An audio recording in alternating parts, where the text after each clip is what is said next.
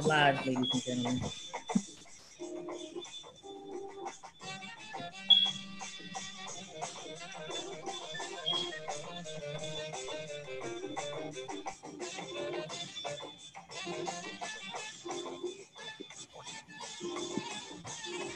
Okay, ladies and gentlemen, we're live on Facebook. Thank you all for joining us today. What you hear in the background is Rufus Harley from his album, his 1967 recording of Etymology from the Recreation of the Gods. And thank you all so much for joining in. Thank you all for your patience and just for your time at this moment. So we're just gonna let this play through a bit. And again, just enjoy the tunes before we get started our roundtable. So thank you so much.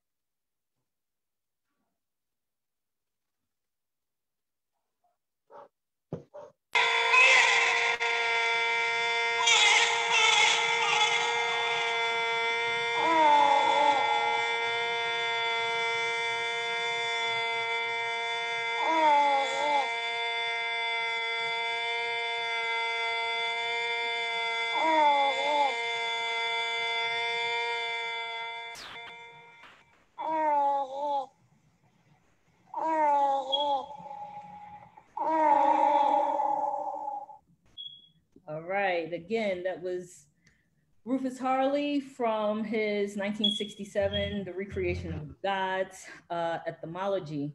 And I hope that you all enjoyed the tunes. Now we are officially starting our roundtable. I would ask at this time, if you are not speaking, to just put your phones on mute so we won't pick up the background noises inside of your home, so we could just kind of keep it just a bit focused on what it is that we're speaking about. So thank you all so much again for joining. And We're here to discuss this 22-year-old archived live concert recorded at Spivey Hall with Rufus and his son, Messiah Patton Harley. And we're here to discuss and speak about the album, the inspiration behind reproducing it, and where we are. And we have a few roundtable discussers on the line today. But before we begin, I would like to share my screen with you all so that Rufus could just give a brief introduction of who he is and in his own words. So give me a moment.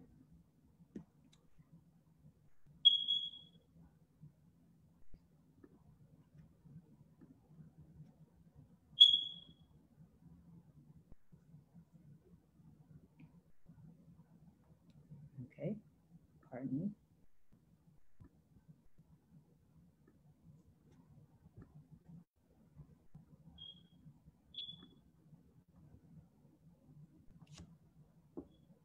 Hi, my name is Rufus Harley, the world's first and only jazz bagpiper and saxophonist. Freedom is ringing on Jazz City, so stay in tune.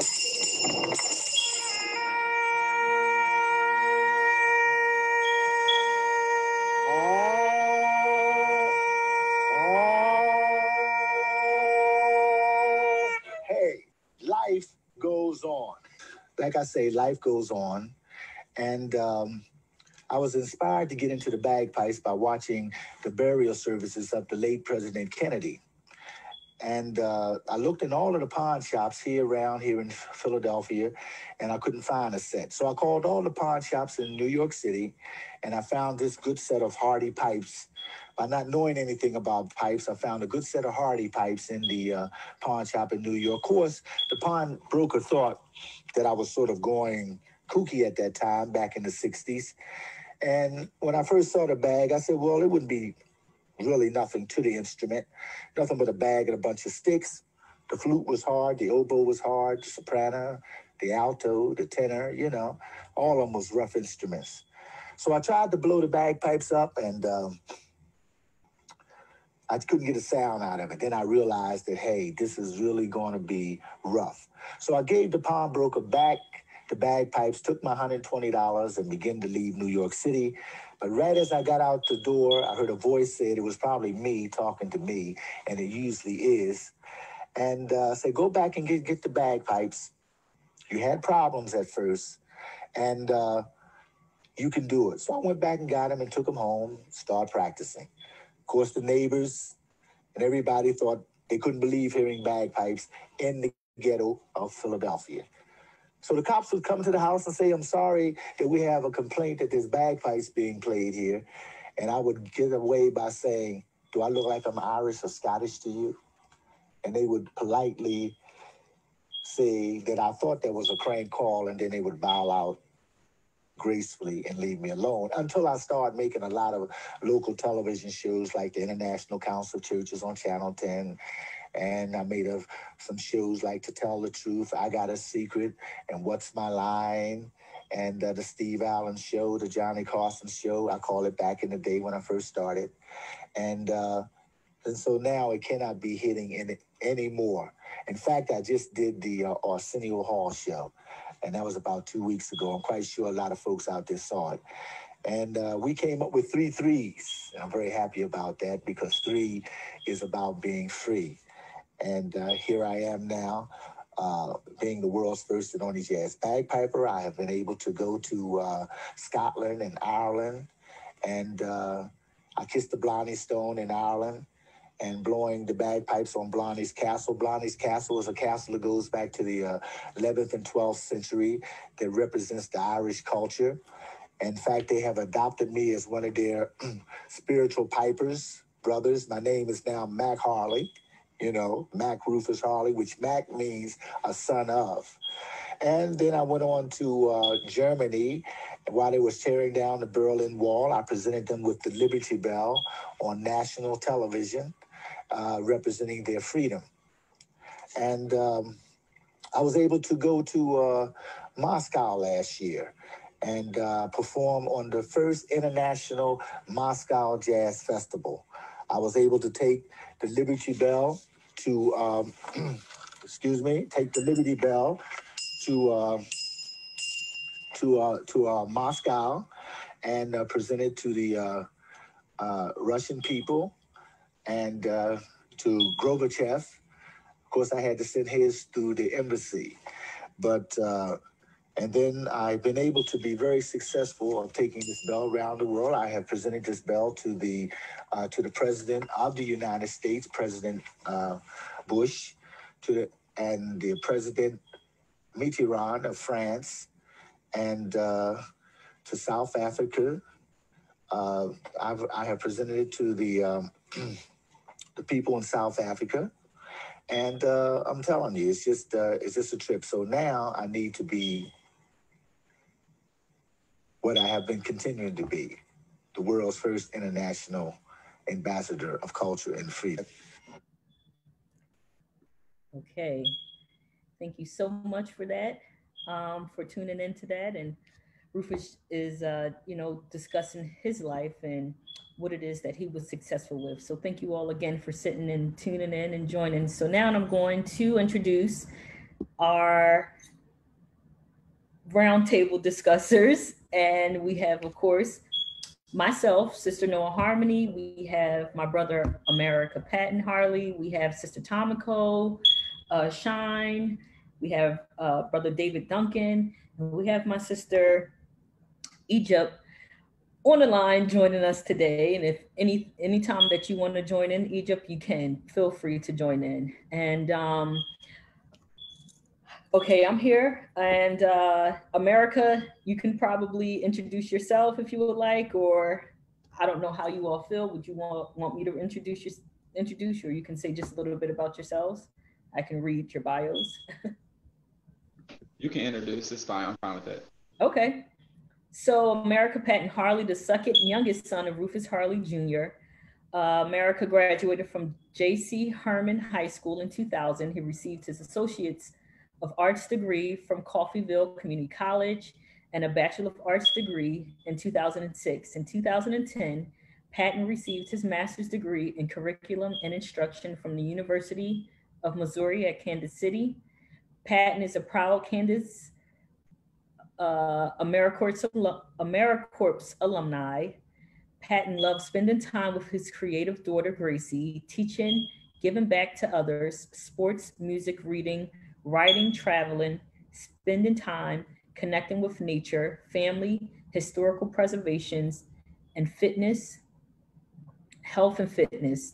10 years from now, Patton plans to continue working with the Underground Railroad, historic preservation, and Quindaro, Kansas, to continually develop solutions to solving environmental problems. He also plans to pursue a PhD or doctorate degree in curriculum and instruction, or in constitutional law, in service learning, or in educational ministry.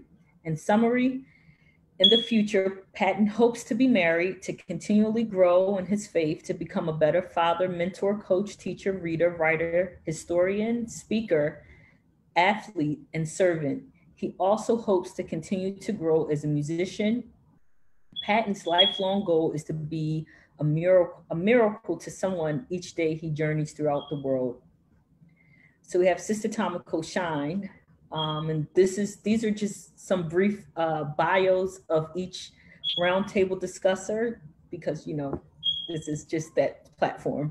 So Tomiko Shine, the cultural curator for the Rufus Harley Foundation Incorporated, she works to place the musical philosophy and worldview of Rufus Harley and the global collective consciousness.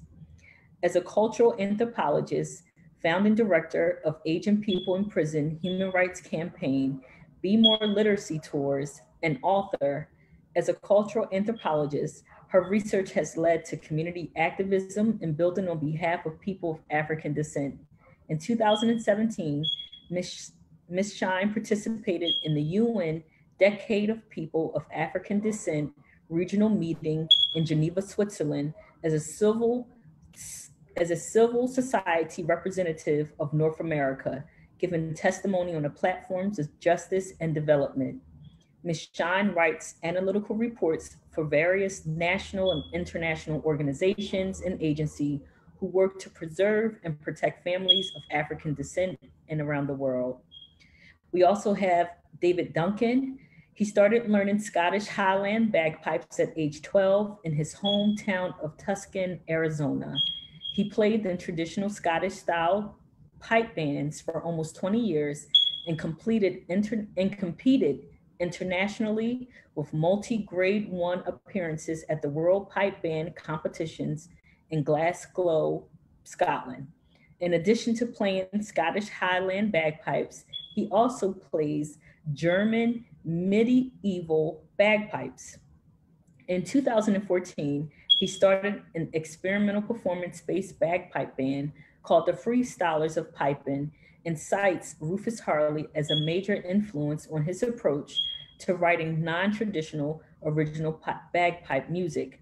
In 2020, he began studying jazz music on Highland bagpipes with the intention of honoring the legacy of and bringing awareness to the music of the late Rufus Harley. He currently resides in Los Angeles, California, where he works as both a professional musician and a full-time motion graphics designer. I'll speak a little bit about myself as well.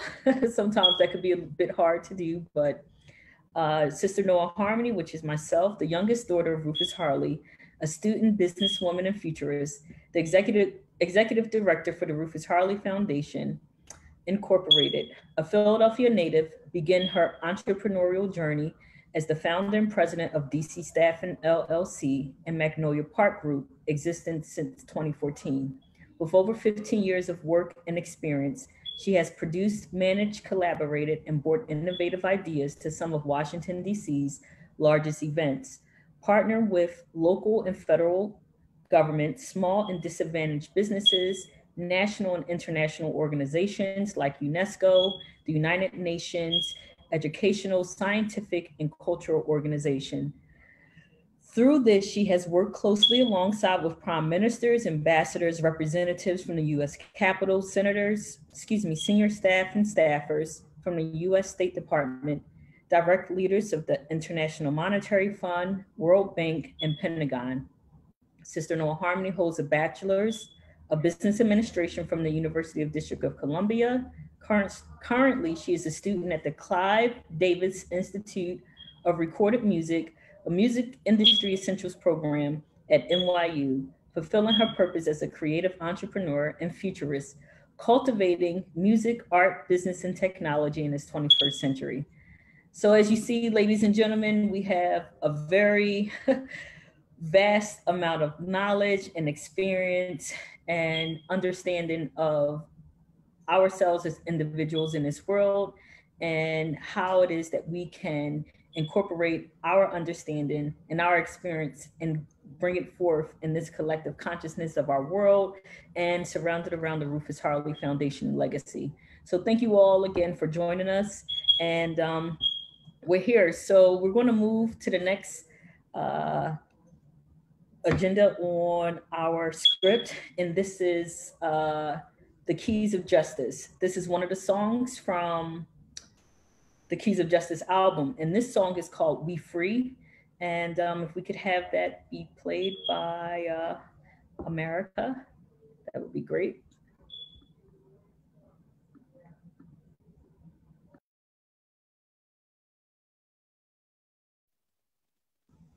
And while America is getting all of that together so we don't waste any airtime, if you all will be so kind, if you all have any information about the legacy of Rufus Harley, you can check out our website at www.rufusharley.com. That is where you can be updated with all of the things that we're doing as, you know, the legacy of Rufus Harley and knowing more information about the foundation and how it is that we're moving ahead and just continuing Rufus Harley's legacy in this 21st century. So thank you all so much. In America, you can, you know, present the Keys of Justice and, you know, just say a little bit about that as well. Yes, here's our album. Of course, this is our promotional copy of our CD. It'll be available download here very soon for anybody who would like to download the album. But here goes our promotional copies. You're welcome to, get in contact with us via our rufusharley.com, rufusharley.com, or you can reach out to billanchel.com, and he will get in contact with us, and we will gladly mail you a CD. Or if you're here locally in Kansas City, they're on sale for $20 down at the Wax Factory here off of 33rd and Parallel in KCK. It's $20. It's 2 CD set. You have the front and the back cover here. This is the artwork, original artwork done by our father here. And then his original artwork. Then you have his original design of the artwork here. On this album here was released, recorded live on the campus of Clayton State University in 1998 with the Bill Anchel Trio. Many of you guys know Bill Anchel is in the Jazz Hall of Fame in Seattle, Washington as a pianist. And then you also have Neil Starkey on bass, who's also internationally known. And then our father on the bagpipes and baby soprano saxophone. And we also have my older brother, Messiah, who's on trumpet and flugelhorn on here. So this is a live concert, which originally recorded on cassette tape. And then also it was recorded by the bassist on a CD. So we were able to capture both the cassette tape and also the CD. And we were able to fully restore the album. And as you know, this is a 2 CD set, and it's a great deal. If you open up, I won't share all of the goodies, but if you open up, it's a 2 CD set. You can have the liner notes. I'll show you a little bit of that. And I don't want to show you the whole piece, but go ahead and purchase it. And then you'll get a chance to see the liner notes personally written by myself here. It's a 2 CD set, great price, $20, which is going to help us with the Rufus Harley Foundation and to help us to try to generate some type of revenue so we can get the Rufus Harley Foundation up and running very strongly, so we can have funds to where we can offer scholarships and to different youth who would like to major in music or want to study at the bagpipes. And we have so many ideas with that, which we'll discuss with you guys at a later date. But please pick this up. You guys will love it. So we saved our father's voice. This is the first CD. Those of you guys who still want to learn more about Rufus Harley, the world's first jazz bagpipe player, our late father. This is a great album because we saved his voice and everything. We saved his personality. We captured him in that raw moment of probably in 1998, a few years before he passed in 2006 of prostate cancer. So I also want to put this out there too. Healthcare for jazz musicians. Please come up with some great alternatives for full-time jazz musicians to get them quality healthcare, because many of them could make it into their 80s and 90s.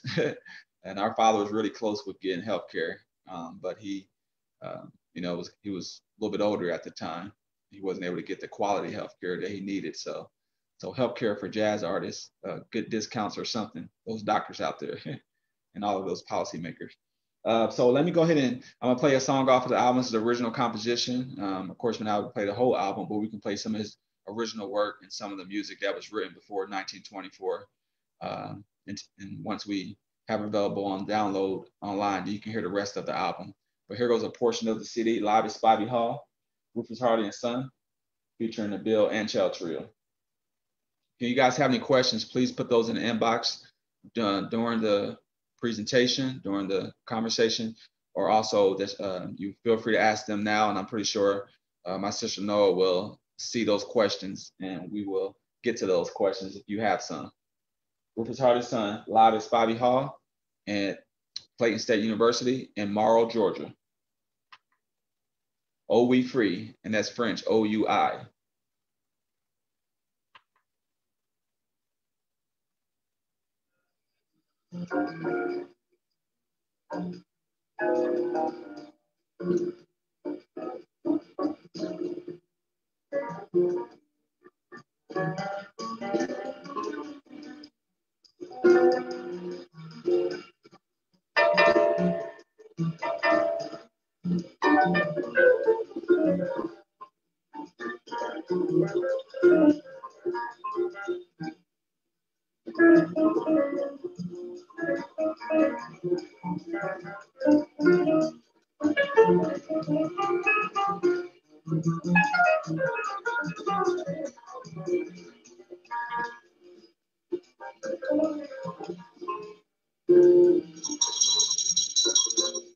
It's me. Wake up. It's time. We're free. I said it's me. Wake up. It's time, I tell you. We're free.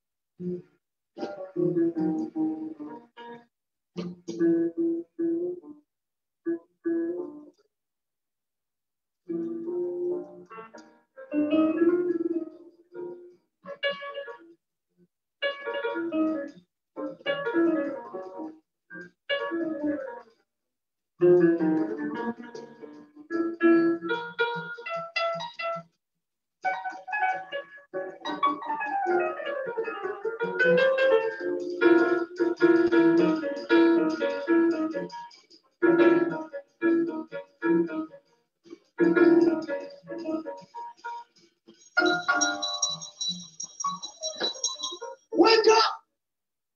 It's time, I tell you. We're free. It's me. Look for the me that's in the word America. Amen. That's me. Wake up. We're free. On the count of three, I want everybody to say, me. 1, 2, 3. Me. You got it right. Check that.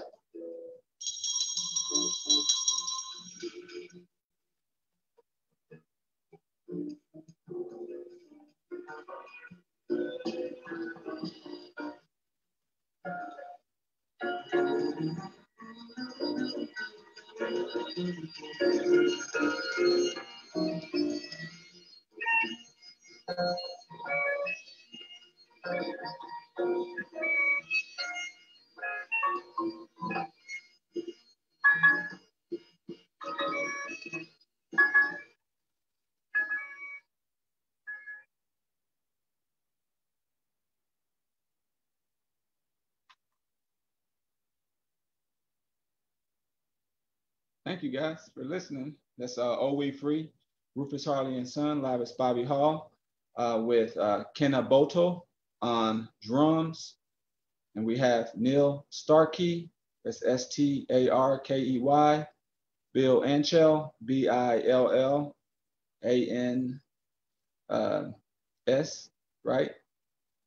Bill Anchel, Anschell. So, and those are all of our musicians who are on the album. So, it's, again, Bill Anchel. If you guys haven't heard of him, please check out his music. Bill Anchel, BillAnschell,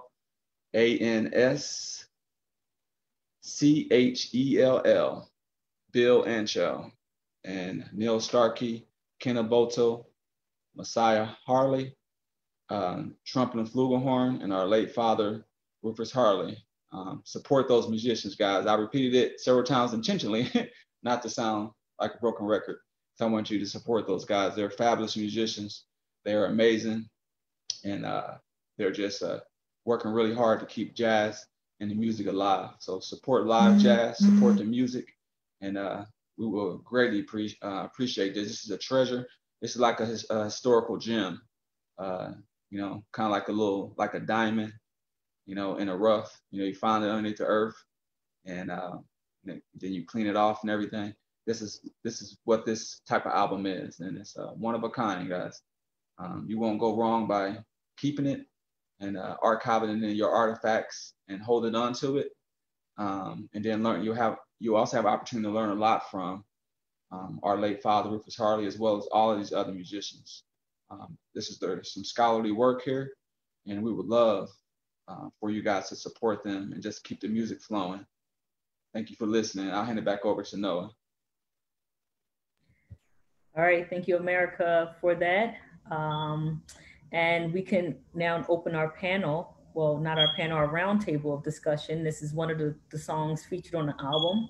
And we can hear from Sister Tomiko, the cultural curator for the Rufus Harley Foundation, and David Duncan, a freelance bagpiper specializing on Highland bagpipes, and just give your, your feedback on that album, the actual track, We Free, and how does it resonate to you, and, you know, just give us your understanding about what do you all think about it.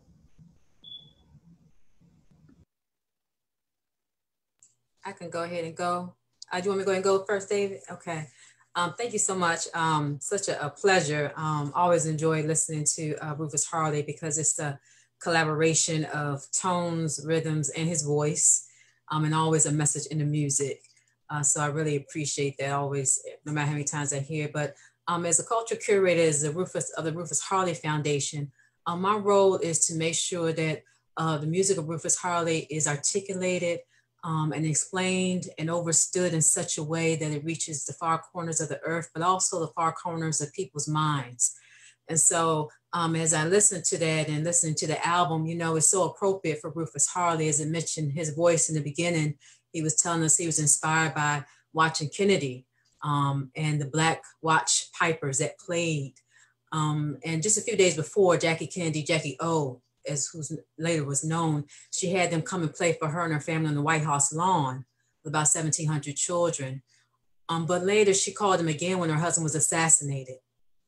And so Kennedy was very significant to Black people at that time. In most people's home, they had a picture of Kennedy and a picture of Martin Luther King in their home because Black people struggled and suffered for many centuries. And so at this time, when Rufus Harley saw this funeral procession, these jazz bagpipers at that time, he made it jazz later. He was 27 years old, coming of age at this time. At 19 years old, he saw the death and pictures of Emmett Till.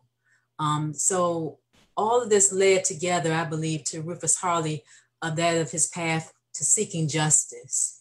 And so this was a grave injustice of Kennedy at the time, the assassination, and the others that followed. And so when he says, you know, we free, and this appropriate album at this time, The Keys of Justice, to go, how do you go from a maintenance worker, which is basically a janitor, working for housing, to an international jazz bagpiper? And I think it was his path to justice and seeking freedom more than what he was supposed to be, you know, outside of the definition of a manufactured, a systemic role. He began to travel the world, and that's what the bagpipes did. They took him around the world. He saw different versions of freedom and that it was a possibility. So when he says "be free," that's like a call. And that's what the bagpipes is. It is a chant. It's like a prayer. When he took up those bagpipes, he was no different than the ancestors before him on the plantations of Duluth, Georgia, Alabama, Texas. They were calling out to their savior, to the God, to the divine one for freedom. And he did the same thing every time he took those bagpipes. So when he said "we free," he's trying to get us to change our mind, and particularly Africans, to experience something different, to think something different and become that. And that's what Rufus Harley did so fabulously. You know, blacktastic, as we're using the word now. He was blacktastic with it. And so that's kind of my thoughts, thinking about that, listening to that Sister Noah in America, that was a message, and it's more appropriate, even more so now. So he's right on time as usual. Usual, we behind him. That was done in 1998. The album, this is 2020, and we're still trying to catch up to the depth of what it means to be free and justice. Thank you. Thank you, Sister Tomiko. Thank you so much. David, would you like to say something? Sure. Yeah. Such a pleasure to be here. Really appreciate, you know, this whole thing being put together. And yeah, this track in particular, "We Free," was, I mean, I was at the previous discussion, the Keys of Justice discussion, and I remember hearing this one. I got so excited because you know, it kind of reminded me of like the up tempo like tracks from like John Coltrane's like Giant Steps album, like Mr. PC and Countdown. It's just got this rip roaring, like, you know, fast, like bop tempo. And I got so excited because I love hearing what Rufus did when he put the bagpipes in the jazz context. And like, you know, so yeah, so when I heard him like soloing on this track, I was really excited. And yeah, it's you know, I think you know, I've been studying jazz, and you know, I come from a traditional Scottish approach to bagpipes. And you know, there's one thing I wanted to point out about like Rufus's sort of technique is that you know, in the bagpipes we have a traditional scale, and you know, it includes a C sharp, which is like a major sounding interval. But what Rufus did was he played the C natural, which is you know, this is a C sharp right here, and this is a C natural. And what that does is it brings it into this minor pentatonic mode, which is, you know, kind of the main modal expression of like blues and jazz music, which is not traditional, obviously. You know, the traditional sound is this major modal kind of thing. But when Rufus took it and flipped it and made it, you know, bluesy and jazzy, it just completely changes the sound and the, you know, the character of the instrument. And I remember hearing it for the first time and just being like just blown away, because it's kind of frowned upon to venture outside of the tradition within the Scottish practice. In fact, I mean, like it's, you know, it's kind of saved for after hours, and, you know, it's not really what, you know, what you want to, you know, show your teacher. It was when we're practicing these untraditional, you know, scales and fingerings and stuff like that. But yeah, but Rufus took it and just took it to the next level. And I was so inspired when I first heard him doing what he did, and just blown away that this, you know, this creative man was doing this, you know, in the 60s, you know, like, I mean, it just, yeah. So, I mean, I'm, you know, I, I love Rufus's music, and it was so exciting for me to hear "We Free." This track really resonated with me. Thanks. I wanted to mention too, David, it's interesting you talk about the modification and how he did that. And I think that was a part of Rufus Harley freeing himself. You know, how you said done after hours. I think that he needed to do that. And I think the bagpipe was a passport to help, but he had to, and him modifying it, he was able to redefine himself. And especially in the 60s, I think, you know, he said he went into the owner shop looking like he was kooky. Black man, 1967, you walk in a New York shop in the heart of the civil rights movement, people being bashed in, protests everywhere. And this Black young man walking in, you know, you poor, you Black, you from Philly, and you say you want something from a Scottish culture. He said, first of all, how do you even know anything about this?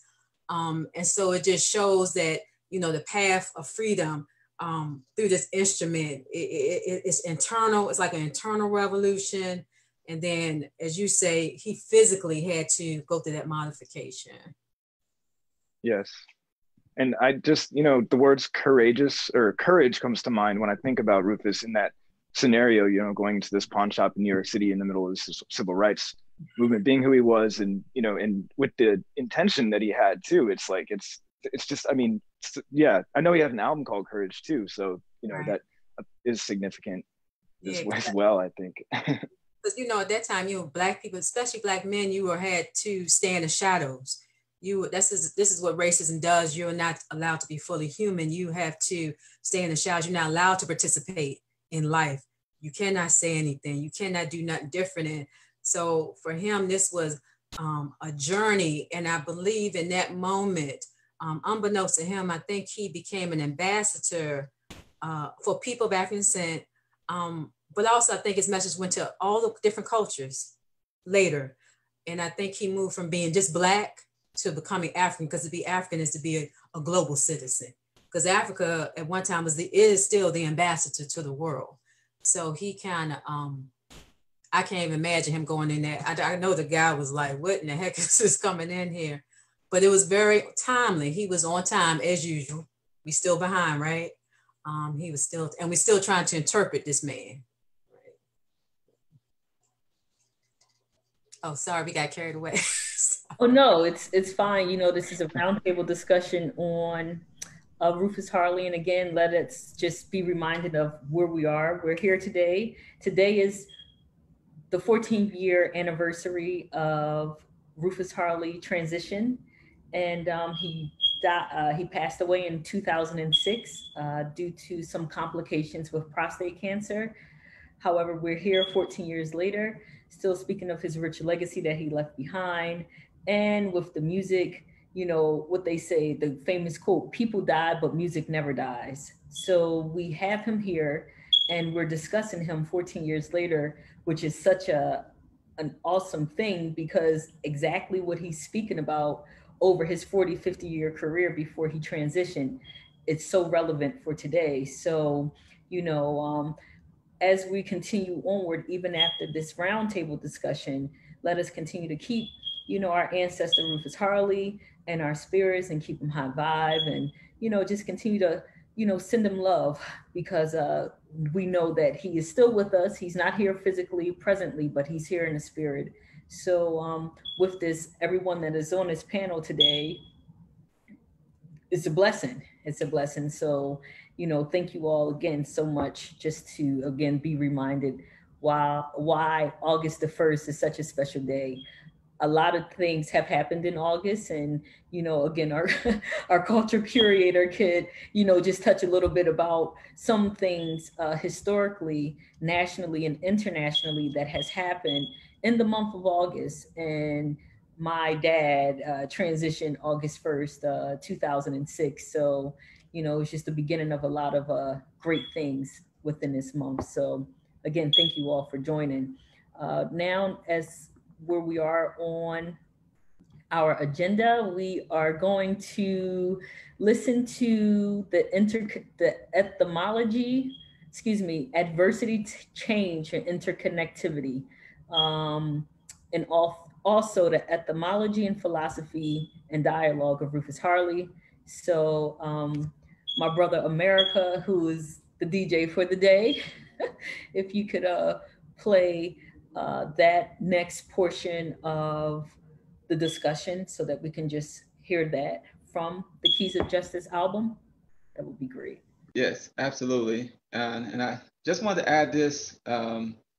We didn't plan this, but today is actually, going to the 31st and the 1st of August, those days there. It's Emancipation Day in Canada, the day that they celebrate where Blacks, were freed.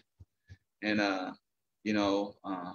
that's the day that our father transition was August 1st on Emancipation Day. The 31st and the 1st leading up to the day, they have a huge celebration that goes all the way back, to like the 1800s, I believe so, and throughout Canada. And they're still celebrating right now. They have events throughout the whole nation. And I thought that was pretty interesting that, we were playing that song, Wake Up, We Free. We didn't plan it. We were talking about freedom and emancipation, and that, that's the day that they celebrate emancipation throughout Canada. That was pretty awesome. I know ours is a little bit earlier in the year when we celebrate ours, but in the United States. But all of it connects together. I thought that wasn't a coincidence. We didn't plan that. So let me go ahead and get this ready for you guys. And here goes our Father's voice explaining his pretty much how the bagpipes are connected, interconnected with, well, we're going to go into that next one. We're going to go into adversity, change, and interconnectivity first, Noah? Yes, America. Okay, yeah, so one technical modification.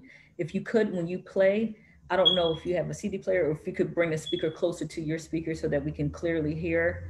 Okay, absolutely. Yep, I can bring it a little bit closer. And so, yeah, this song here, this is our Father explaining the interconnectivity, the change of the bagpipes and some of the adversity that he faced, you know, when playing the bagpipes. Live is Spivey Hall.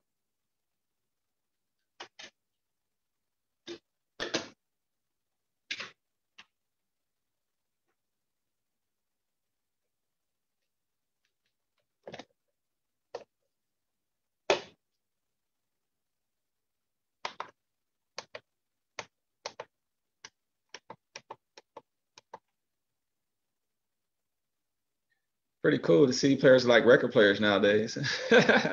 Pretty historical. All right, you guys, here we go. Very historical. Okay. Thank you very much for holding on. I just refuse for the bagpipes to string my horn out of my hand completely, you know. So this is the bagpipes, okay?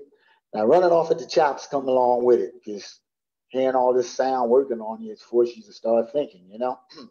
Now the bagpipes, this is a set of Scottish regimental pipes. I got them out of a pawn shop in New York. I was watching the burial services of the late President Kennedy, and I heard the bagpipes, and I said, wow, I wish it was something that I could do, you know, playing saxophone. So why not bagpipes? So I called all the pawn shops, and I finally found this set. It's the same original set, and these are a set of Harley pipes. And I like that because it sounds like Harley, Rufus Harley, you know what I mean? I like where that one's moving in, you know? So when I went in the pawn shop to get it, there was a Jewish pawnbroker in there. He says, I said, you got a set of bagpipes. I called from Philadelphia. I said, bagpipes? He says, you sure you in the right place? I said, yeah, I'm, you know. So he brought the pipes out, set them on the table. I said, oh, ain't nothing to this, because I felt I played flute too, the open hole flute, you know. I said, wow, I thought if you can play flute, you can play any instrument, man. Flute is really hard, you know. So I tried to pick it up and blow it. Boy, it was rough. So I said, no, I don't want to bother with this, you know.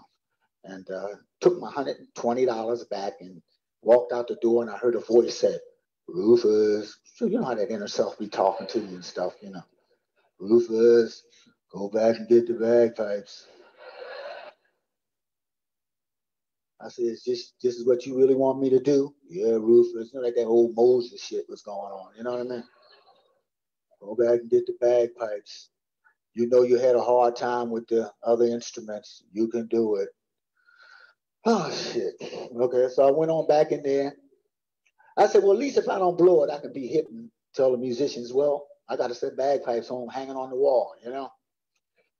So I got into it. As soon as I walked in the door, my wife thought I was going crazy. I was married at the time. She left me. True. Yeah, this is the truth. This is the truth. I ain't even got started with this, you know. Called her mother and said, you're going crazy. And then she left me. Then as I began to experiment with the bagpipes to bring them up to date, the neighbors started calling the cops on me. So when I heard the cops driving up one night, knocked on the door, I went to the door, say, I'm sorry, we have a complaint that there's bagpipes being played here. I say, in this house, do I look like a Scottishman or Irishman to you? Truthfully. I say, why was some bagpipes being here? He said, I thought it was a crank call. And then he went on about it, you know. Okay. That's some of the stuff I go to. And then they asked me sometime, this happened about last year, you know. Which part of Ireland are you from? I'm from the American part. I'm an American, so that makes me Irish, Scottish, Jewish, African. Just about the mere fact of me saying it, Asian, the mere fact of me relating to it makes me what it is, if you can dig it. So that got him off my butt, okay? All right, to the pipes. Now, this is called the chanter. This is the part that plays the melody. When I went to Scotland and Ireland, they asked me, what did I do to the bagpipes? I said, I just taught her how to speak English. That's all. Here we go. Now, this is the part that plays the melody. So this is a little bit of English.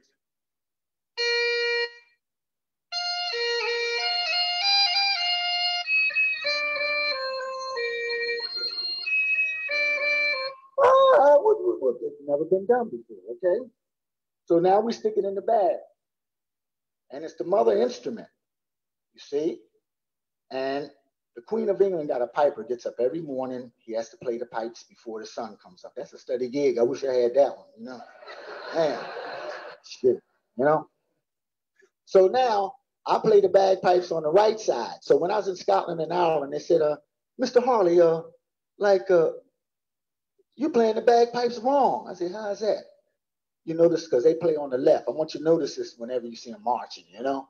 So I said, how's that? He said, well, you're playing them on the wrong side. You know, you're supposed to play on the left. I said, I'm playing on the right. That makes me right. What's wrong with you, you know? So I said, I tell you what, stop and think about this. Over here, y'all are driving on the right-hand side. And in the States, we're driving on the left-hand side. So in the States, I'm playing the bagpipes on the right-hand side, and y'all over here playing the bagpipes on the left-hand side. So therefore, we got balance. Any questions about that, just let me know, okay? All right. Now we have to blow the pipes up and make it say mommy.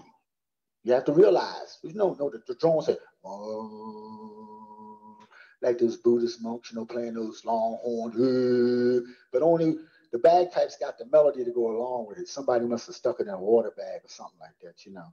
Like I said, they found it buried in Egyptian tombs. The bagpipes got to Scotland and Ireland when the Moors took them over there. They opened up castles and so on. And they had fights over the bagpipes because they was turning out so many scholars like me, you know.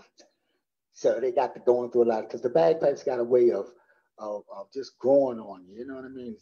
I got to hurry up. I got to blow it up. Over here. Now, here we go. Now, once I get a good ma, then I'm going to bring the me in. You dig? This is the me down here, and this is the ma up here. So I'm going to show you now. You got to get that ma now. I'm going to show you what I'm doing.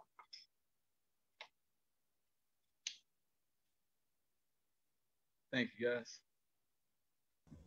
All right, thank you, America. Oh, so much richness inside of just that one clip right there, and some of it is a repeat of what we've already mentioned, but just hearing it from Harley's mouth just makes it so more grander. And as you all can see, he probably was also a comedian on his downtime from the bagpipes. So you know, such a beautiful thing, such a beautiful, beautiful thing. If you all want to chime in to speak about anything that he mentioned or not, we can move on to the next etymology, philosophy, and dialogue of Rufus. So you all can chime in whenever it is that you feel like it.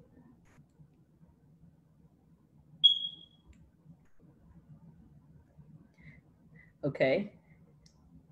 So we're going to go to the etymology and philosophy and dialogue. America, if you could play that. Yeah, okay.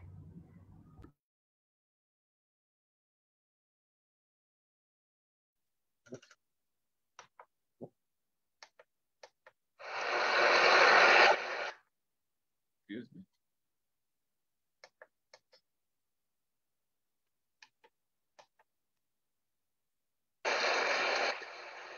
Thank you. Thanks, bro. Thanks, bro. Thank you. You know, this horn was given to me from some people that was, you know, in Paris from Holland. And I was playing in Paris and I'm working in a club and I was having problems out of my straight soprano because I was playing, you know, playing tenor and straight soprano. And they said, well, we got one home you can have. I said, well, really? So they brought this in the next night and they gave it to me. I said, well, what am I going to do with this? Because like a Great Dane jumping on a Chihuahua, you know what I mean? Really, really. The stuff I got to go through just to do it, you know what I mean? Whew. Then I brought it home, and my son Messiah, that must have been about 4 or 5 years. He thought I was a play toy. He gonna start playing with it, you know what I mean? and it really, this is a baby soprano saxophone, and it's really interesting. And this is really what an American is. Like, here I am in Paris giving, now the sax was created by the Germans, Adolf Sax, okay? Given to me by some people from Holland in Paris. And this horn was made by the Japanese people, it's a Yamaha.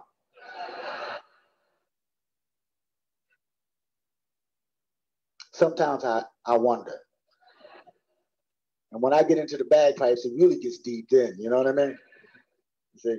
So to be an American is really to be all nationalities. Be proud to be an American, because that's really what it's all about. Our language. Our language has got us all hooked up in there together, because the real musical instrument is the human anatomy. Say, for instance, we is really French for yes. We put English on it and made it something else, you know, but it's still French.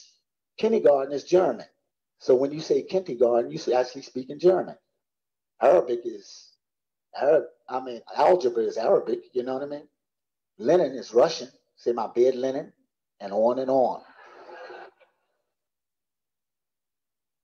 I know y'all didn't ask for this, but this is what comes along with the bag.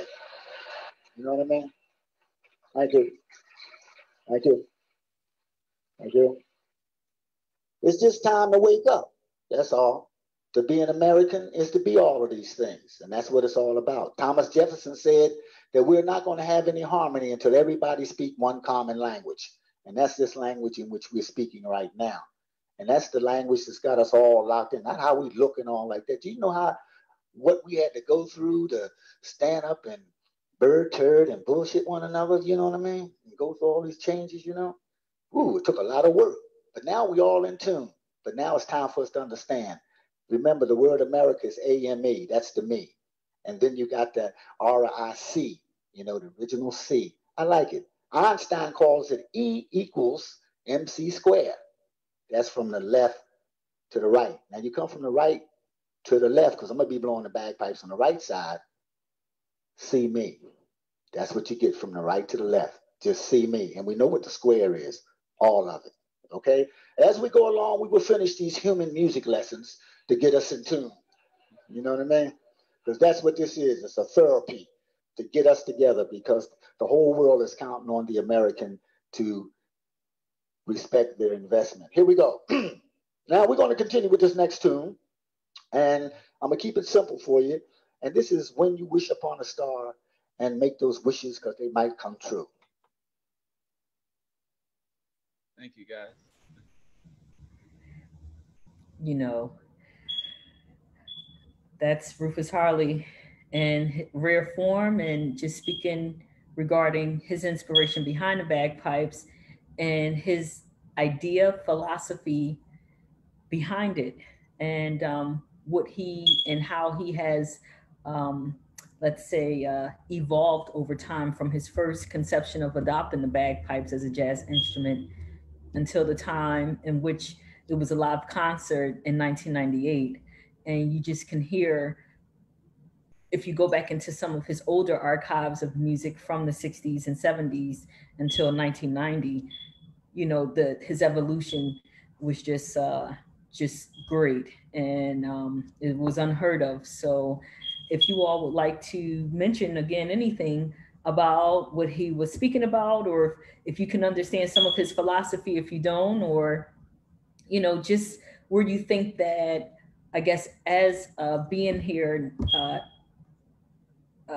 African descent, we have Americans on the line, we have so many nationalities and descents from on the line. If you all could just speak a little bit about where it is that you feel and how it is that you registered what he was speaking about just then. So if you all would like to speak. If not, we could play some more of Rufus's music, and we could talk a little bit about the Rufus Harley Foundation and where we're heading with that. So, we're coming to a close in just a little bit with our roundtable. Yeah, I'd love to speak on it. I mean, hearing, Rufus's philosophies, it was one of the most enlightening, things about this CD for me, and his worldview, in which I know on our last discussion, America was saying that he sewed the flags of the world into his bag. And, to me, that kind of, I mean, he just seemed to have this passion for bringing people together, and, taking something out of its cultural context and then bringing new people into it. It was kind of, seemed to me to be kind of what he was doing with the bagpipes. And, he was using them to unite. And I think that's just, such a beautiful thing. I mean, yeah, I don't know. That's all I got on that.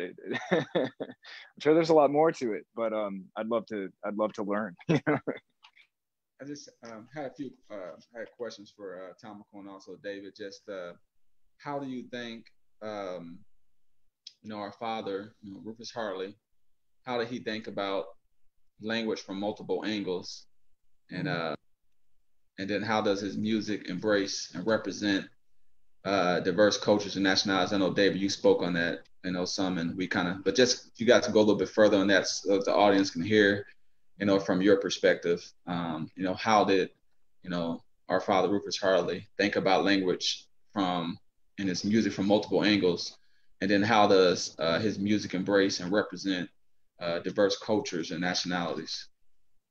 Well, the linguistics of Rufus Harley is very important. He almost developed his own language within languages within languages. It was multiple doorways and multiple dimensions he was able to traverse because of the bagpipe, because music is really universal language. And so being a Black man, I'm using that in the racial language that's been labeled him, coming from America, you were limited, you were within limitations. But as he went through his spiritual development, and this is what taking to bagpipes was, it was part of his spiritual journey, you see his language begins to change. It's very important, and it's phenomenal, because language creates realities. And so he begins to name himself. And so, of course, when I met Sister Noah Harmony, I was like, is that your real name? And she was like, yes, that's on my birth certificate. And she's like, well, I got a brother named Messiah in America and Egypt.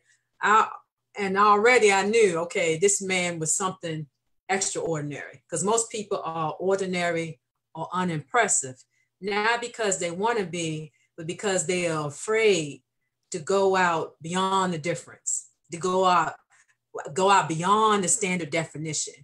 And so I think that's the legacy, and that's the importance of how he used language, is that once you begin to transverse into a human language, as he mentioned, and you begin to learn the different dimensions and the possibilities of how your words can create a different reality, you continue to transform. And everybody you touch, this is why David's a part of it, you begin to transform. And so if you ever want to see language of justice beyond the grave, that's the keys of justice right now. This is what justice looks like, seeking it beyond the grave. And language was important. And so therefore, when he traveled around the world, and it was so important that he did that as a Black man, as an African man, Native Americans, because he became an ambassador for all Africans, Black people. And they began to see, oh, these people, they are something different. They are talented. Oh my goodness. They know our language. They know our talk. They know our rhythm. They could be on our vibration. So what he did was very important for us, for his legacy, for his children. And he gave people a different definition of what a person, a melanated person, Black African person descent is. Very phenomenal, very phenomenal. You can't get no better than that, to have a new definition. So yeah, language is, that's Rufus Harley. And that's part of the work I'm doing as a culture curator right now. I'm doing the ethnography of just the language of Rufus Harley and how he used words. Okay. I think that's well said there, Tamako. Very well said. And I know people probably have some questions on that some more, because you really elaborated on that really well. Thank you so much. And then also, David, could I hear a little bit from you, the audience? I know you want to hear more of some of your insight and what you're doing, and on your angle, and just kind of the interconnectivity of how you know, his language and his music connected to you, and also if you can address those questions too, kind of go a little bit further, so the listeners and the people who are going to watch the rebroadcast to be able to, you know, connect more so with the legacy of his music and also his philosophy and just his language that he spoke. Sure. I mean, yeah, I'll do my best. I mean, you know, you know, I like a lot of bagpipers, especially people who play Scottish bagpipes. You know, I came to it because of, you know, my heritage. You know, I have the last name of Duncan, which is a Scottish last name, and many, I think, you know, the typical person who plays bagpipes in America has the same approach. You know, wants to do it because they want to honor their heritage or what have you. But I mean, you know, at the end of the day, you know, and it's a musical instrument, you know, and I think we're all drawn to music because of the sound and the vibrations. And I know that's how Rufus was drawn to the bagpipes, because he heard them in the funeral procession for John F. Kennedy. And you know, part of like my journey as a musician is, you know, because I took the bagpipes in their cultural context to the level that I did. Now I'm, you know, wanting to like become creative and, you know, and look for an artistic expression with something that's already traditional. And you know, part of that is exploring new sounds, and it's exploring, you know, ways of being inspired. And you know, Rufus's interpretation of what the bagpipes could be was just so beautiful to me. I mean, it's you know, it as Tomoko was saying, you know, it's you know, it's his African idea of what the bagpipes could be. And I mean, coming from the culture that the Scottish bagpipes are from, you know, it's a different approach. And I just, you know, I really enjoy it for its just it really, it's beautiful. And yeah, and you know, cross-cultural understandings of music, I think, are important for, you know, just coming together. And music has a way of doing that and bringing people together. You know, it is, I think it is one of those common languages, you know, the fact that we can all relate to sound and vibrations. And, you know, despite the cultural context, you know, I think, you know, music has the power to unite us. And I think Rufus certainly embodied that. Do you hear? Thank you so much, David. Well said on that. And do you think that when you hear the music, both for you, Tomoko, and also David, when he speaks about his philosophy and his language and his music, do you feel as if you know, when he's playing up bagpipes, do you feel like he's kind of speaking for the silence, and by exposing the kind of the injustices or the torturing effects of those who have been oppressed in various cultures, nationalities? Can you hear that coming through the music on that end when he's blowing the bagpipes? Do you feel like, do you hear empathy? Do you hear him speaking up for the silence, for the people who are oppressed, the marginalized communities? Could you guys elaborate on that, kind of what you're hearing when the sounds do come through? Yeah, you can definitely hear that, because as we know, and Dave was pointing out, and this is what Rufus Hart, when he saw the Kennedy procession, he saw something he never seen. Because remember, you young, you Black, you poor in Philly, you come out the South, you have very limited education, which means limited exposure. So when he saw that blew him away. But then what he heard tapped into something, and he never heard anything like that. And so he said, I have to do something too. I want to do something. So he was able in his brain to connect that this sound, I need to crowd to the highest person that can give justice. And so, as we know, it's a chant, the sound of it, but also it's a mantra, which is like a sacred part of that definition, means God and spirit. So who better to go to the highest person than the divine himself, right? And so he said, I ain't gonna be in the marches, ain't gonna go knock somebody over the head, you know, but I'm gonna put this skirt on, I'm gonna get this bagpipe, you know, I'm gonna get this tambourine and put these flags on here. And I want to go to the highest vibration. And so the bagpipe for him and how he modified it, he was able to send that to the highest person that he felt and can bring justice. And so the sound that he was able to produce, it came from within him. And that comes from within his DNA, which he passes on to anything seed that comes out of him. And so that's why I say when he picked it up, it was no different than his ancestors in the plantations across the country. They cried out, they sung them blues. David talked about the blues and the jazz, all that comes out of the oppression of the people, the injustice. But out of that is a beautiful struggle. And that's what the divine hears, right? And that's what made him free his people in Israel, right? The Israelites eventually, you know, this sound. And so it's very powerful and very potent that this sound continues to play and that it must be played. It must continue to play and reverberate around the world. Everybody should have this, in particular people that look like Rufus Harley, because they got to be on tune. They have to get in rhythm. And I think that's the message. And justice, and he said it earlier when Rufus Harley was talking, he said, my right side, he said, now we're in balance. That's what justice is balance. And so he was able to achieve that when he picked up the bagpipe and when he played, you know, he was calling out to God. He said, I'm giving you up this prayer. This is my prayer. This is my chant. The angels here, the God here. You can't get no higher than that. So most definitely. If you don't mind me jumping in, I just love what Tomoko just said. I mean, about the bagpipes as a chant. You know, I think, you know, I was listening, you know, when I listened to the final part of A Love Supreme by John Coltrane, you know, he actually uses his saxophone to pray. And he actually, you know, does that, you know, and that's actually like the prayer that he wrote is in the liner notes of the album, which is amazing. But, you know, what's kind of unique about the bagpipes is that there's so much vibration because you're playing 4 reeds at once and all these harmonic overtones and stuff. I mean, it is a very powerful sound and it's moving. And like, you know, when Rufus used it to, you know, as a form of expression, the way that he did, it just kind of amplified like what is so unique about the instrument itself and like those vibrations and those harmonics and just the richness of the sound. I mean, when he used it to express, you know, his struggle and his experience in the world, I just think, you know, I mean, you know, I always say, I don't think it ever been done like that before. And I don't know, you know, as a musician and somebody who, you know, tries to express himself artistically and creatively, it really spoke to me personally. You guys just answered the next questions I was going to ask you on there. But in my class, I'm reading, I'm in the Flint Hills International Writing Project doing Prairie State University right now. I'm a Flint Hills International Writing Fellow. And one of the books that I'm reading is called Content Area Conversations. And I just started it.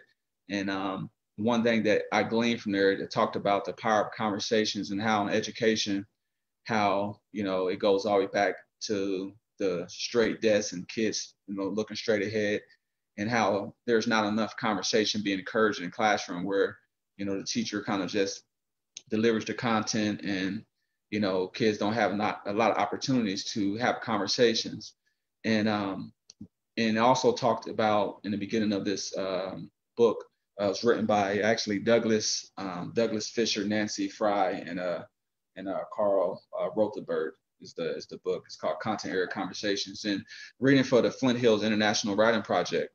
And one thing I talked about in the introduction by Shirley Bryce Heath, she talked about the length and the width and also the depth of all that we can learn. And do you guys hear that in a sense, like our father kind of pushing the conversation a little bit further? I know Dizzy Gillespie was doing it. Dizzy Gillespie, you know, Louis Armstrong, and some of the big band era, you know, those guys, they would get up there and have conversations. But later there were some other people like Miles Davis who felt like, hey, you know, let the music speak for itself. You know, he would just go up there and play. But you also had other people like our father who went deeper into the music because of the instrument that he had. He went a little bit further. And then you had Dizzy Gillespie, who was a great humanitarian, but he also spoke. He had, you know, it's his bright personality. You had Louis Armstrong, who would just, you know, not only would he play the music, but he would sit down and have dialogues with people from all the way from the top to the bottom. But I'm kind of noticing that with technology, and then with the kind of the information age, what I've been noticing, what I've been observing is that I'm noticing that, and this is kind of a global question in the sense that there's not enough conversation being going on with between humans from back and forth. And I know we're doing a social distance. We are working hard to do that, but I'm noticing that in the classroom and also in different professions, there's not enough conversation that embraces the length, the width, and also the depth, going down deep into those deep conversations to really interconnect us as human beings, so that we can look at things as far as how do we end war, how do we end food deserts, and how do we reframe a question in a different way to spark a deeper curiosity, or how do we solve these issues. And I'm kind of, from my perspective, I feel like we're not engaging in those deeper level conversations to where people are really able to tap into those deeper levels, as if our father was doing with his music. And of course, he was doing it during the civil rights era, where people, that wasn't allowed for a lot of people to be speaking out like that. And he would really tap on some issues that people wanted to hear and some people didn't want to hear. But can you guys just kind of elaborate on the importance of conversation, whether it be in music, whether it be in engineering, or you're a scientist, or whether you're in government or politics, wherever field you're in? Could you talk about the power of just the conversation and how it can really be used more on a deeper platform to help grow education, and also help grow an individual, and also help to just unite different cultures in a sense?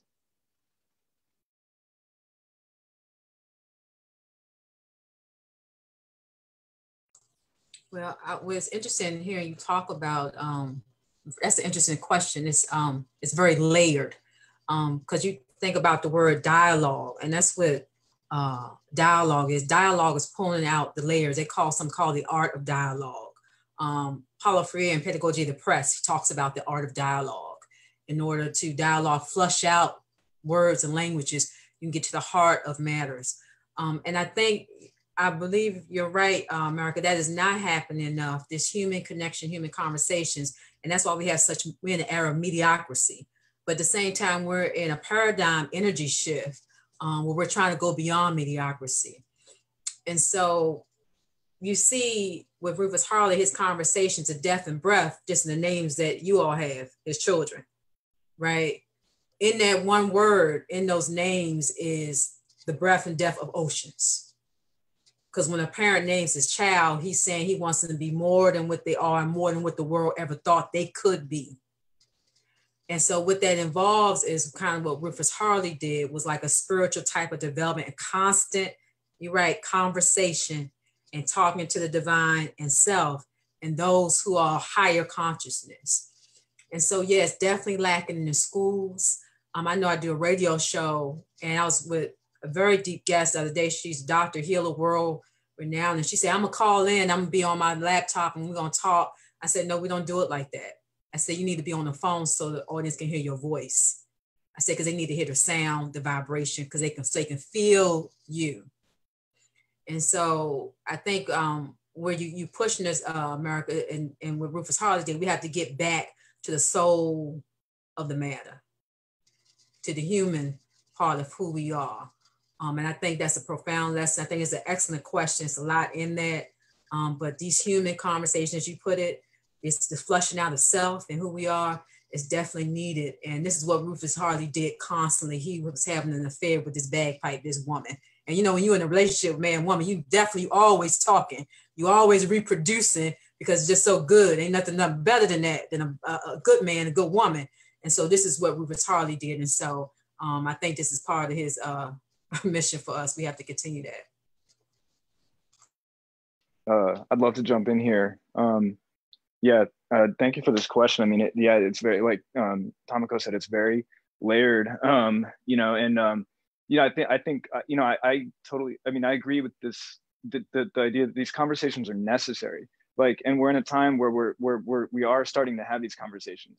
But looking at this album, I mean, this was 1998, and Rufus was out there saying this in 1998, and like listening to some of this stuff. I mean, like some of this stuff isn't totally comfortable to hear, as like a person of European descent. I mean, talking about, the use of the word right, R-I-T-E, and, being like, as he says in the album, and saying, he takes it head on, like this, you know, these ideas of race and privilege. And, you know, and it's like, yeah, it's a little bit jarring to hear, you know, like, you know, from my perspective, but it's necessary. And like, you know, I'm learning this through my work with like a local protest group, you know, where like, you know, there's books to read, you know, like, you know, White Fragility Takes It On, and there's another one called, you know, Being Anti-Racist that I've learned about. And it's like, you know, these conversations, in order to get to a higher plane of understanding, are necessary, and they're uncomfortable, but that's kind of what makes you able to grow from having them, I think, is,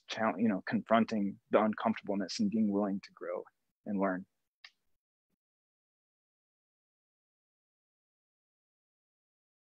Thank you so much, guys. Yeah, appreciate it. Very, very insightful. Very insightful. Learn a lot. And I think I'll pass it back over to Noah. Thank you so much, guys, for engaging in that dialogue there. Very profound. And I know it's just a layer that we're evolving to. We're evolving to higher levels. All of us are. And then, you know, of course, we have Sonny Rollins back here, down here at the bottom, the Cutting Edge album. He was one of our father's mentors, and our father's on that album playing back. He's on this record playing with Sonny Rollins, and he really, really looked up to Sonny Rollins, and he was the mentor to him, as well as his teacher. Our father's teacher was Dennis Sandoli, who was a Jewish American Italian guitarist, who gave a lot of theory lessons to a lot of musicians like James Moody, Charlie Parker, John Coltrane. A lot of guys came to him for theory lessons down in Philadelphia at the time, and he would really help them out. But Sonny Rollins was really, I want to just give a shout out to him. I don't know if he's watching or not from New York or anything, but you know, he's one of our movers and shakers and sustainers. But he believed in our father, and he took him on several tours throughout Europe, and eventually he recorded that album with our father, the Cutting Edge, and he really believed in him, and he kind of exposed him to some of his audiences in Europe, and he also exposed him to greater fans. And I think it's really important that in music and jazz artists, you know, we at heart, we love to share, and sometimes we like to share too much, but we love to share because that's what music is. It naturally, there's a DNA within music itself that connects us, that unites us, and Sonny Rollins being so gracious to share the bandstand with our father, who was playing the bagpipes and not kind of feeling as if, you know, he's taking up too much space. I think that's a good lesson for a lot of younger artists or different athletes or people who are, you know, just in different avenues where they have this thing where it's only room for one leader or kind of like that. And I understand people have different leadership styles, but I think it's a good lesson for us to talk about the power of sharing our gifts and being able to give a part of ourselves to somebody else and be able to decrease for a moment and let them know that, you know, I'm one of the greatest tenor saxophones in the world, and me and John Coltrane,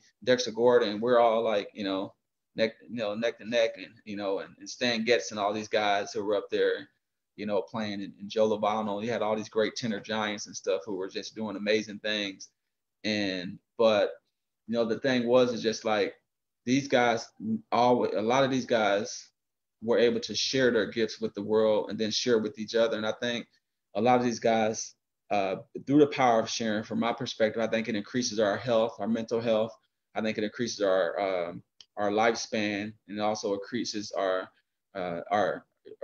intuition. And I think Sonny Rollins, you know, I know he's doing really well now, but I just want to share that with the world that Sonny Rollins, he's also another mover shaker, another guy who has been so unselfish to share his gift and knowledge with the world. And I think we should listen to people like that more so, and give them listening ear, you know, where a lot of people are kind of want the quick, a lot of artists want they want to rise to stardom quick, or I want to become this great sensation.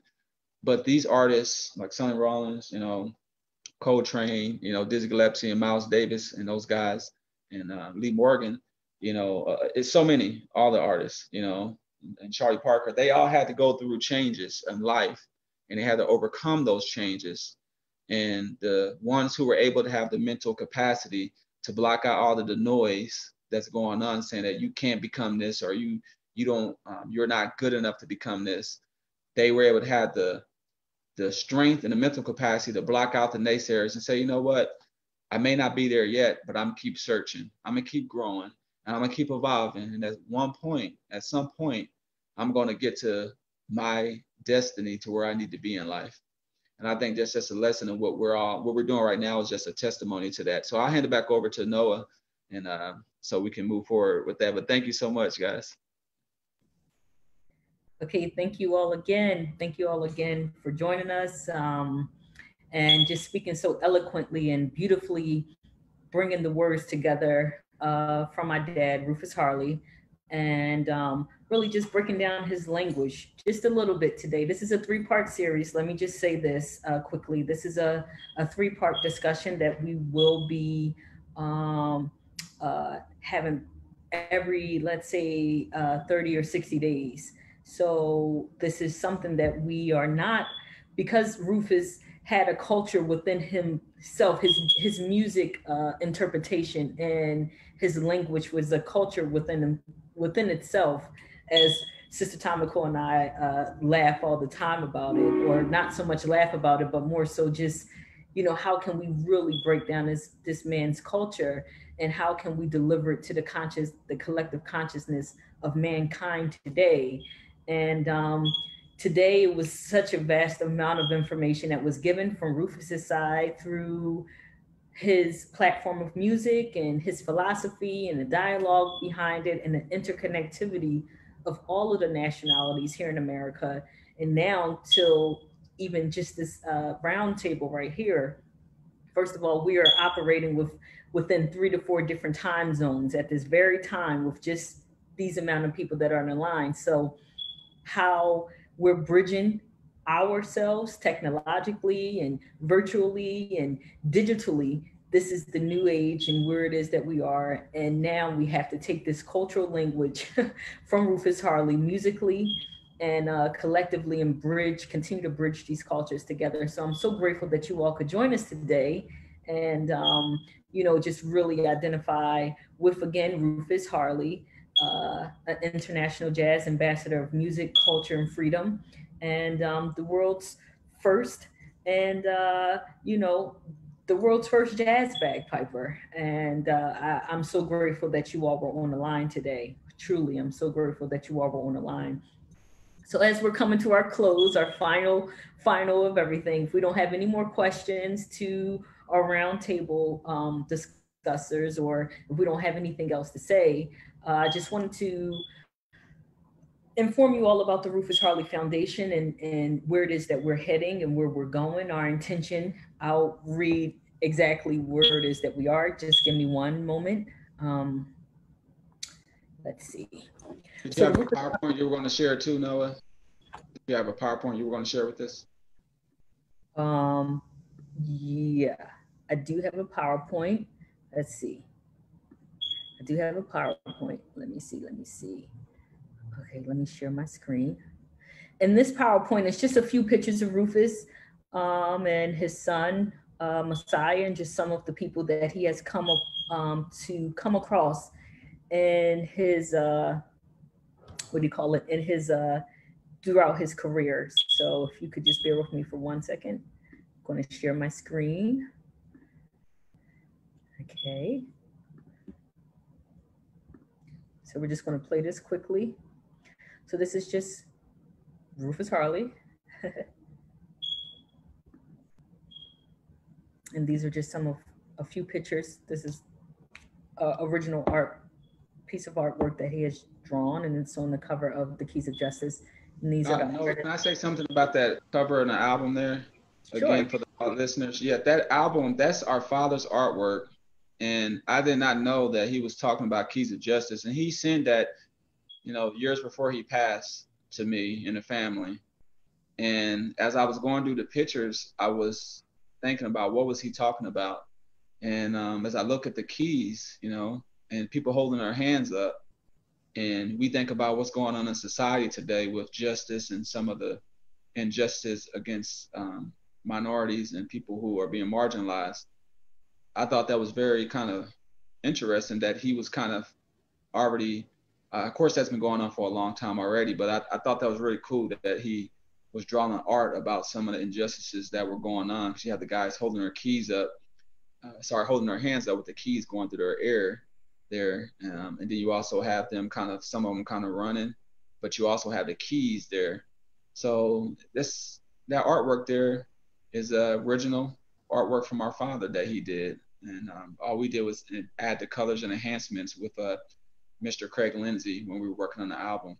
But I thought that was very cool that he would do that. And again, for those of you guys who don't know, the artist on the album, that's Bill Anchell on piano. He can be reached at billanchell.com. And then you have Messiah Patton Harley on trumpet and flugelhorn. And then you have Neil Starkey on bass.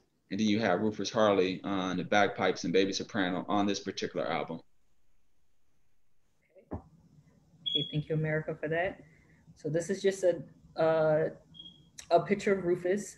He would oftentimes, sign a picture. This is, I believe, a picture in front of our childhood home. Also, just to give one quick credit, Rufus was a male midwife, and he delivered his children at home. So we were all born at home, and it was a cult. Rufus was a culture within himself. So that's just an old archive picture. This is Rufus and Muhammad Ali showing him how to, blow the bagpipes. It was just a very interesting time. A black man playing the bagpipes of African and Cherokee descent playing the bagpipes. So a lot of people at that time were just intrigued by Rufus's innovation. This is Rufus and Ray Charles together sitting on the couch. And I'm not aware of which show this is, but this is I believe a talk show. So yeah, this is just. Ray Charles had a live show in Philadelphia at the time, and then he would bring on several guests, and that's from his show, the Ray Charles Live Show. He used to interview different guests. So that's where that particular picture is from his show that he had during his days when he was in Philadelphia. Because as many of you guys know, Philadelphia was kind of a jazz mecca in a sense. A lot of people came through Philadelphia as they did, back in the day when they came through Kansas City, where I'm at. Of course, Kansas City is where jazz grew up at. It was birthed in Congo Square, but in Kansas is where jazz grew up and matured. Then, of course, later it kind of went further north to Chicago and west and some of those other places and up north. But in Philly, it was a really good place. You had the Showboat going on downtown. You had a big time jazz venue where a lot of the jazz artists were playing at. That's where our father, him and John Coltrane did shows together, and then Rashad Roland Kirk. They were a lot of cats were going through that to the Showboat. It was a big jazz club in Philadelphia at the time. Lee Morgan, just an array of cats came through that area, and of course a lot of people think that the home where John Coltrane's house in West Philly is where all of them kind of ran the streets together when they were like teenagers and boys and stuff. And this is of course before jazz was in the conservatories and the schools and everything, where these guys were creating a language for music itself. Of course, John Coltrane later did move out of that home, which is the house is still there in Philadelphia, but he did move to New York, and that's his house is now a part of the Historic Preservation National Trust Heritage Foundation, where people can go and tour it. But a lot of people think that he wrote the Love Supreme at the home in Philly. He probably began it, or he probably started it there, but it was in that home there in New York. And I always thought originally that he wrote it there at his house in Philadelphia, but where he wrote the music for A Love Supreme and all of his notes and everything, a lot of the composing for that music, a lot of writing was done up in the attic upstairs in that home in New York. But again, back to that picture, that is Ray Charles live show there in Philadelphia. And they did several shows together, live shows. Okay, thank you so much, America, for your historic perspective. You are, you're a historian by nature and by trade. So thank you so much for that. And this is another picture of Rufus Harley on the Mike Douglas show. He was a guest appearance in there with Joan Rivers. and they were asking him about, his bagpipe usage. And as you see in her hand, that was his album, The Recreation of the Gods. I know you all heard earlier when I was playing Etymology from The Recreation of the Gods. So this is that album right there in her hand. This is a picture of Rufus Messiah Harley with Grover Washington. And you see Messiah with his trumpet and flugelhorn. Dad was very, keen on all of us being musically inclined and understanding who our musical greats were, and would also give us a platform and exposure to these people. And Messiah had the privilege to travel internationally, nationally with our dad to, continue the legacy. So these are just a few pictures. Messiah and our father on stage, you know, excellent trumpeter, excellent trumpeter. And this is Messiah and Wynton Marsalis. Again, Rufus and Messiah performing.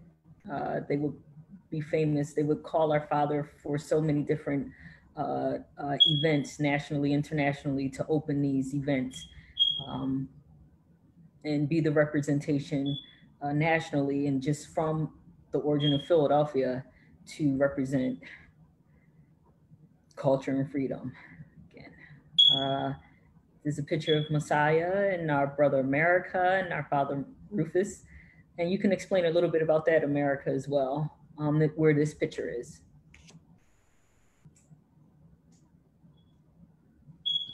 This picture was when I was at Coffeyville Community College, when I was during my football years. I didn't actually, I never announced my retirement after I did semi-pro, but no, I'm just saying, but no, this is when I was at Coffeyville Community College.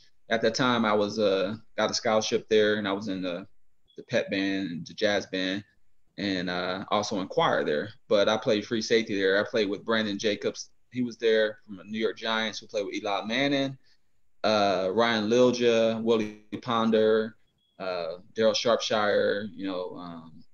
There was a bunch. Shante.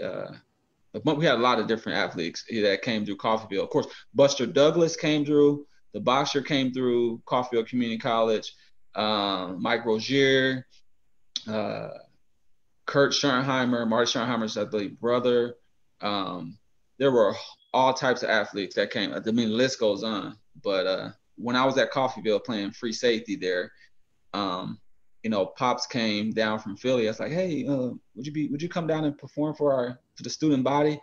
And I asked the school, and they called up, Pops, and they worked it out. They flew him into Coffeyville, and he performed for the whole football team. And he came down and met all of the coaches and athletes, and they spent a few days down there in Coffeyville, and it was very cool.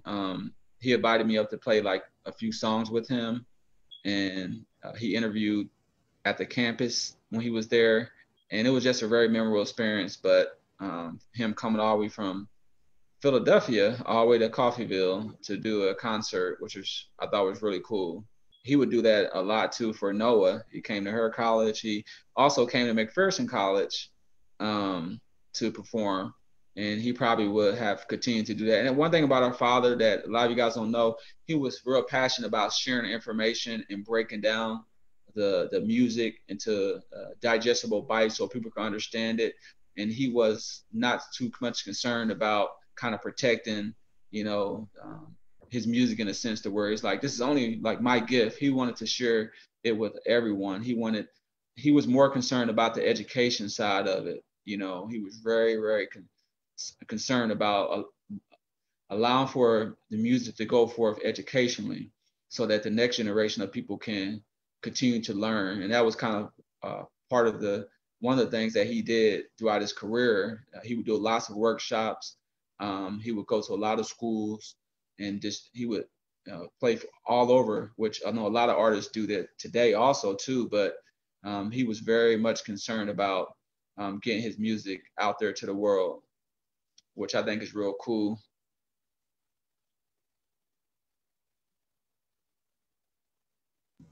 Okay, thank you. And this is the last slide for today. This is our father in his latter year of playing the bagpipes. And as you see, his last set of bagpipes, he had his bagpipes stitched all of the national, international, and national flags from around the world etched onto his bagpipes, symbolizing how we are all interconnected, how inside of the bag, it breathes and it holds all of humanity. So this is what he was representing at the end of his career. This is his last set of bagpipes. So, and I think that picture says something, Noah. I think it says something about our father's evolution as a human being, to start kind of from, he was born in Wake County, North Carolina, and he always telling people to wake up, Wake County, right outside of Raleigh, North Carolina.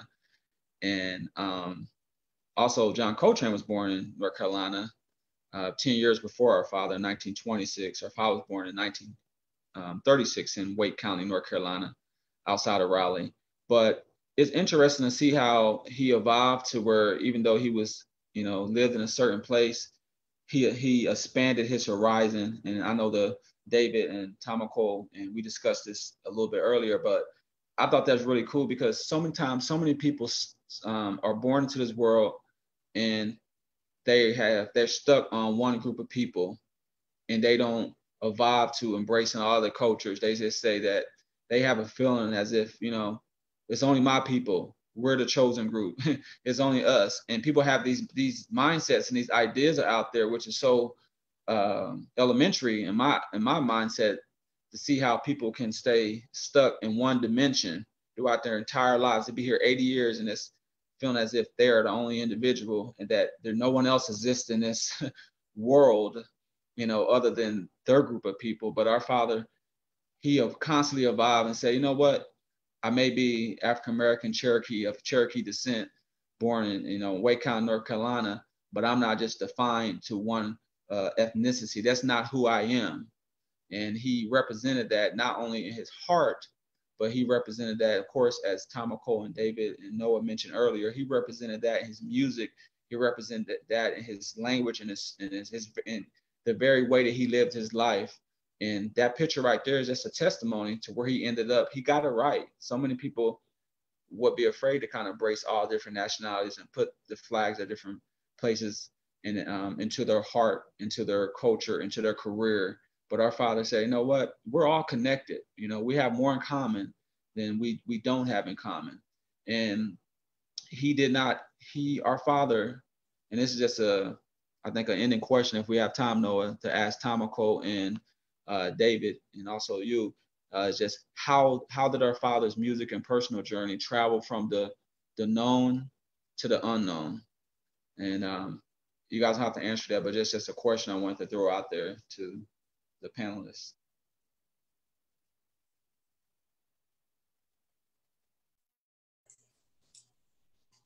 David, you want to take? I'm just I'm trying to understand the question, from the known to the unknown. Well, yeah. How did our father's music and personal journey travel to the known, KNOWN, and then to the unknown? And in terms of that question, I'm talking about, going places to where, are not familiar, or journey into. And I know you guys answered that earlier, but just wanted to hear from another perspective from those people who were not on earlier and they're just tuning in to the conversation. That way they can kind of glean from the conversation and connect back to what you guys were talking about earlier. Yeah. I'd love to share my perspective. I mean, the known context of a traditional instrument, the Scottish bagpipes, it exists.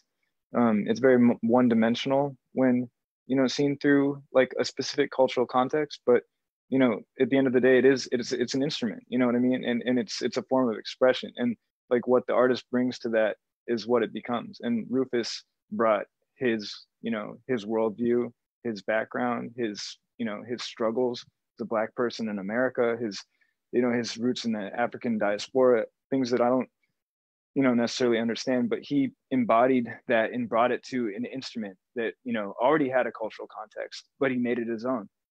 And he brought other people into that world, which is a beautiful thing. I think you can see, and this is an excellent picture to end with, how he did bring that from the known to the unknown. Known, know, knowledge, that's within that word, the language of that word. And it's written in all the Egyptian temples.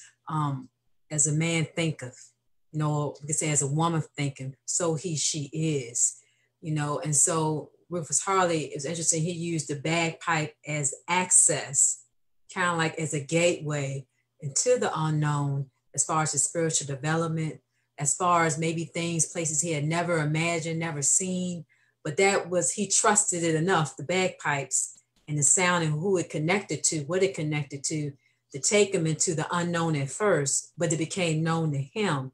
And that's how he became more of who he was. And so we see him going through the process. It's kind of like it's the friction. That's how pearls are made, in particular Tahitian pearls. It takes about 2 or 3 years for a Tahitian black pearl to be developed. At one time, only the royal family wore black pearls, Tahitian pearls. They didn't give it to the common people. They wore white pearls. And so in Tahiti, the Tahitian pearl is, they say it's a conversation between man and God, and the Tahitians, they have to have it underneath the water. It takes a couple of years. And once it opens, it's this beautiful, amazing black pearl. And it's because of the friction. And so we see in his traveling and all the different sacrifices he had to make and the commitment, that friction, it was something beautiful. And after a while, it wasn't unknown anymore. And I think that's part of the fear that most people have. And I think you have to not run away from that friction or that conflict, but go to it. And this is what you finally have. This is what you presented with. You get a Rufus Harley still teaching us, and now he knows, so now we know. And then we can tell somebody else, and everything becomes known. They're very powerful. Yes, thank you so much. Well said. Thank you. Well said, guys. Thank you so much, guys.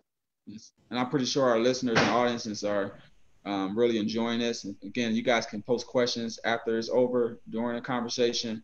And really appreciate you guys. And please watch the free broadcast. Hope that you guys will. And then share this, repost it to your page. Let people know about the album Keys of Justice, that is out there. It will be available for download here shortly.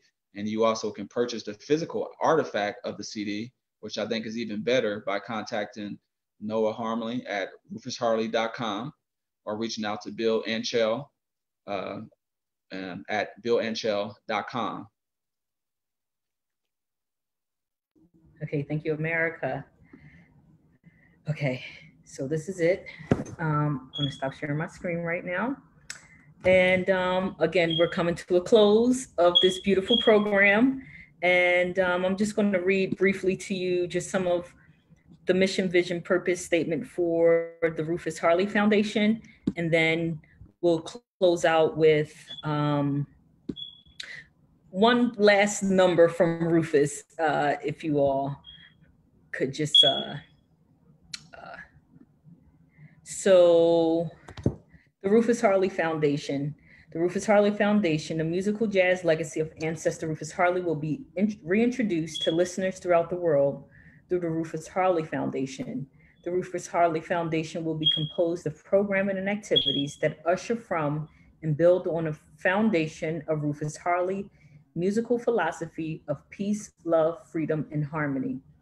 The purpose is to preserve Harley's music for educational purpose and for the next generation of musicians around the world. Equity, diversity, and inclusion through Indigenous artists who seek create a sustainable, economical, and peaceful united society. The mission is to continue the work of Rufus Harley and his philosophy and belief of liberty and freedom to the nation, delivering it through his music, particularly through the bagpipes and the Liberty Bell, to be extended to affect change in people's narratives into one of unity and dignity. And the vision is to grow up a new generation of ambassadors of culture and freedom, through the Rufus Harley philosophy of justice, liberty, and freedom by marrying jazz and universalism with young people that will be taught to create a sustaining new world that is human and beneficial for everyone. So again, you know, this is our intent behind the Rufus Harley Foundation, and we will be successful in our pursuits and moving forward with the legacy of Rufus Harley. So again, I'm going to share my screen, and we're going to close out with one last piece from Rufus. And if you all could just hold tight again, thank you all so much. If you need any information regarding the Keys of Justice, it was mentioned to you by my brother America.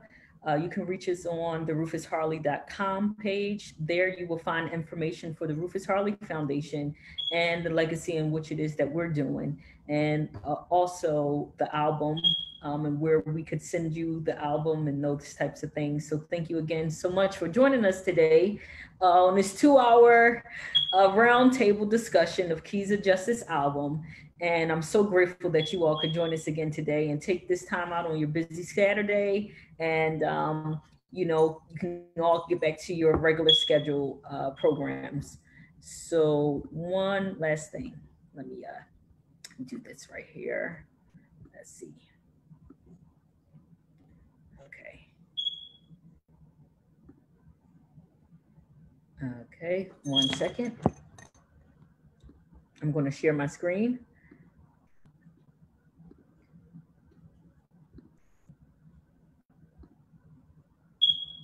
And this is just Rufus closing us out for today. So thank you all so much again for joining us. And this is the Rufus Harley Quintet at Jazz Till Sunrise here in Philadelphia. Thank you all.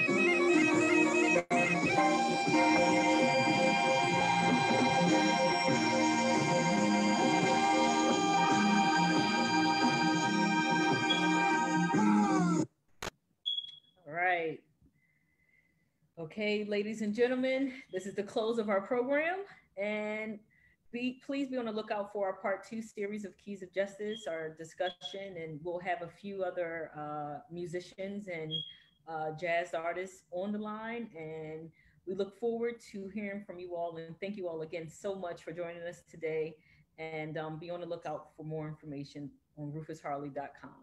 Thank you all so much.